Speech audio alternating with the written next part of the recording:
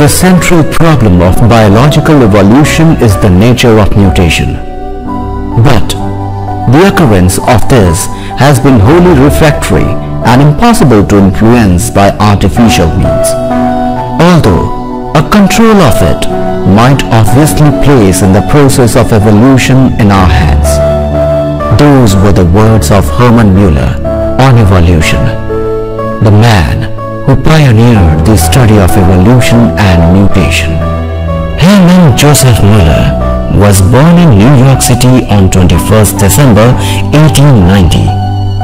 His father died before Herman was 10 years old, but he had already been imbued by his father with a sense of grandeur of evolution and a sympathy of oppressed people.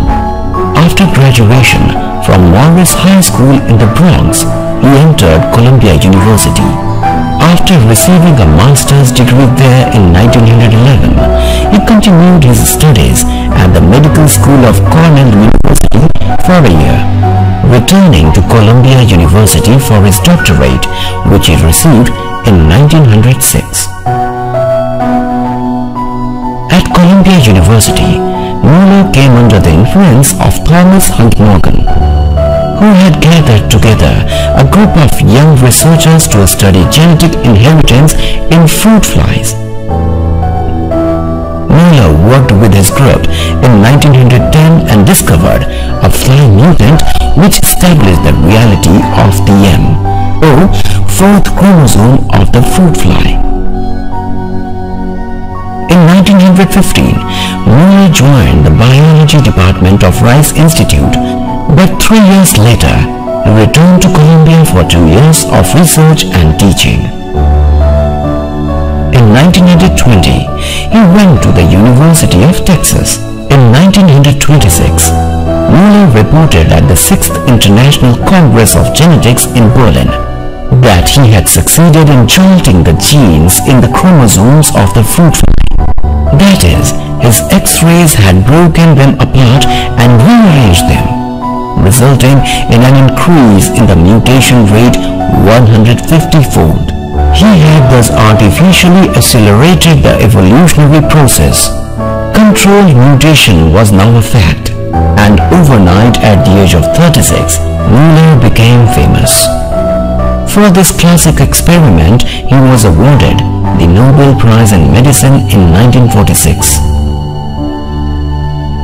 In 1945, Muller was called to Indiana University in Bloomington to become Distinguished Service Professor of Zoology. He remained there until his death.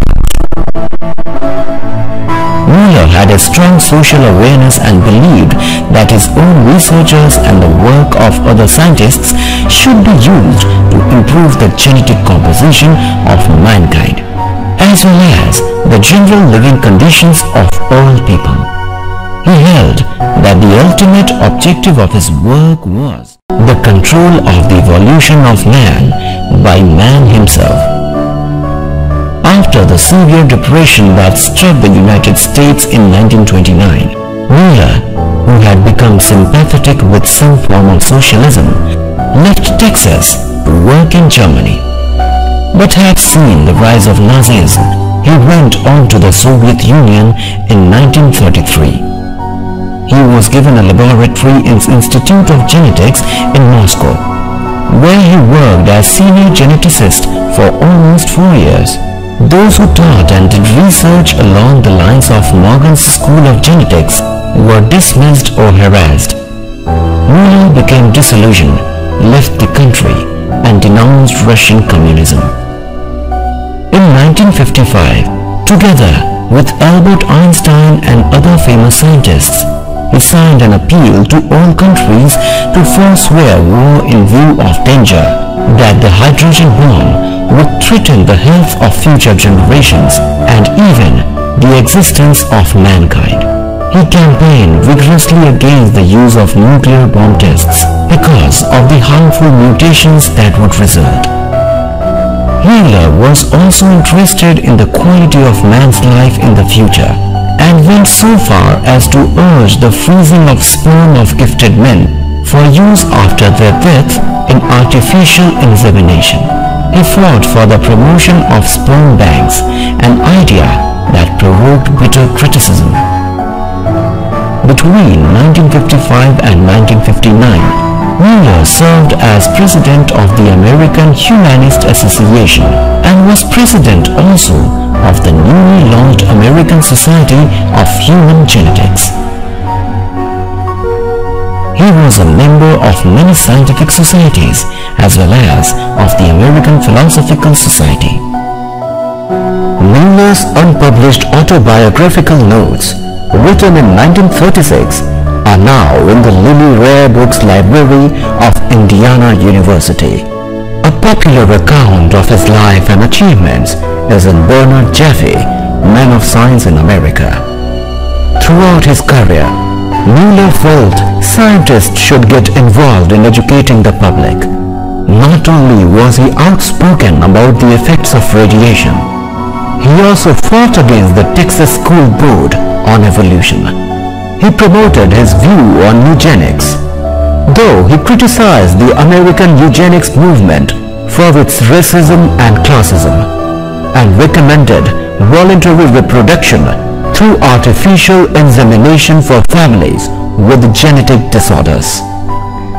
The world will never going to forget the great contribution of this great scientist. We are grateful for his scientific discoveries. Today, many sci-fi movies are being made on mutation and evolution. All this has become possible only due to scientific theories and concept of Muller. Muller died of heart ailment on 5th April 1967.